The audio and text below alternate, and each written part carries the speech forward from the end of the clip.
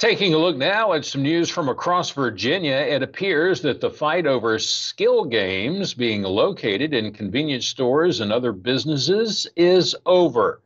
Well, at least for the time being, anyway. On Monday, November the 13th, the judge dismissed a lawsuit challenging the state's ban on skill games.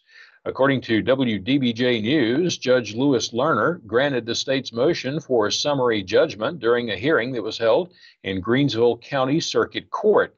In making his ruling, Judge Lerner said the Supreme Court had ruled to the satisfaction of the court, and to proceed to trial would be inappropriate. Former NASCAR driver and truck stop owner Hermie Sadler brought the lawsuit over 2 years ago. On Monday, owners of convenience stores and other small businesses that host the machines came from across the Commonwealth in a show of support.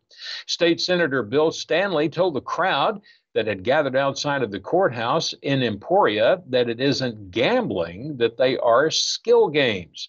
He told the crowd that they are not criminals, but the backbone of Virginia.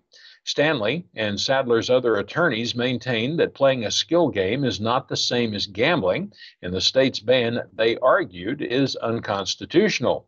But an attorney representing the state said Virginia isn't outlawing the machines, it's prohibiting the conduct of wagering on the outcome of a game. Judge Lerner had issued a temporary injunction allowing the machines to continue operating while the case was pending. But in October, a three-judge panel of the Supreme Court overturned that injunction.